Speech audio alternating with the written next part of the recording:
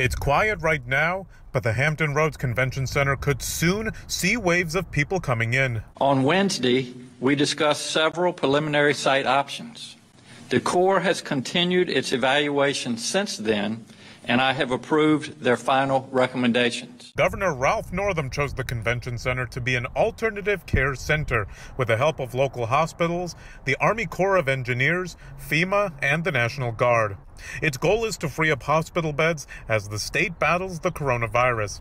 And there's still more to be done. The next steps are to complete contracts, move into design, and then to construction. Teams are moving fast, and we expect these alternative care sites to be ready in about 6 weeks. So just how many beds could the Hampton Roads Convention Center hold?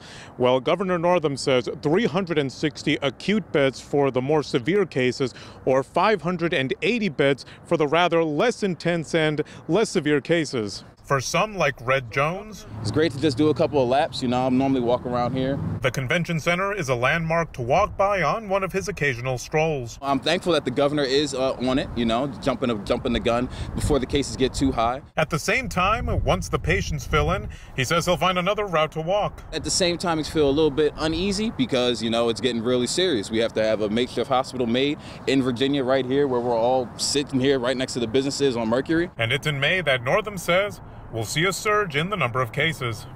In Hampton, Julio Avila, News 3.